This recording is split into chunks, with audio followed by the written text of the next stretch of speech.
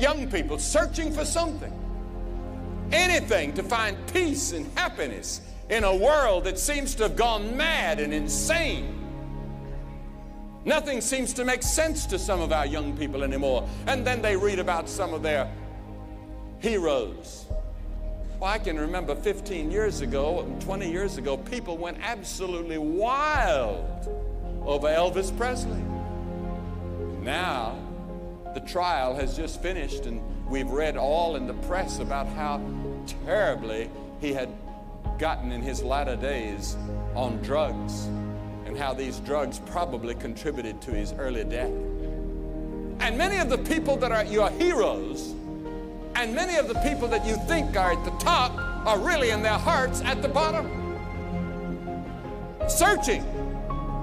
They don't find it in all this popularity. They don't find it in all the adulation